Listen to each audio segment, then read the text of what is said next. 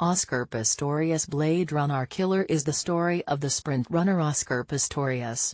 He was dubbed the Blade Runner during his rise to fame as a gold medalist in the Paralympics.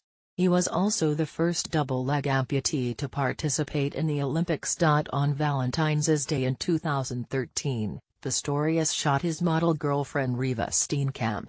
He acknowledges that he shot Riva 4 times, but he says that he thought she was a possible intruder.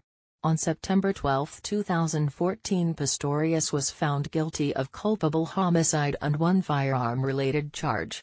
He received a prison sentence of a maximum 5 years for homicide and a 3-year suspended prison sentence for an unrelated charge. The new Lifetime movie will follow the story of Pistorius during his relationship with Steenkamp, the cracks that had formed in the relationship between Pistorius and Steenkamp, the courtroom drama that followed, and reveal what happened that night.